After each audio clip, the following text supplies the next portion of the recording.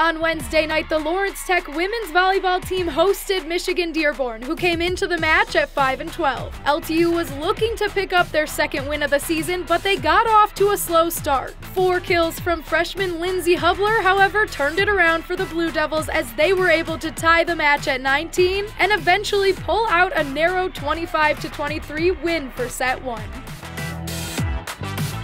Set 2 was another nail-biter as LTU managed a 26-24 win with an aid of sophomore setter and chemistry major Nicole Wan.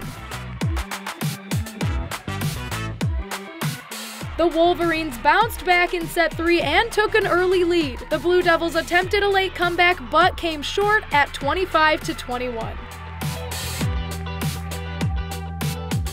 Looking to close out the match, junior Madeline Hudson and freshman Abby Zambek both stepped up with clutch plays to end set 4 with a big 24-14 victory margin, giving LTU the match win 3-1. Leading the Blue Devils were Hubler with a match-high 21 kills, senior Nicole Heiduck with 15 digs, and sophomore Ellery Cure, who had 4 blocks. These teams will meet again on November 6th in Dearborn, but up next for the Blue Devils is Rochester University on October 13th.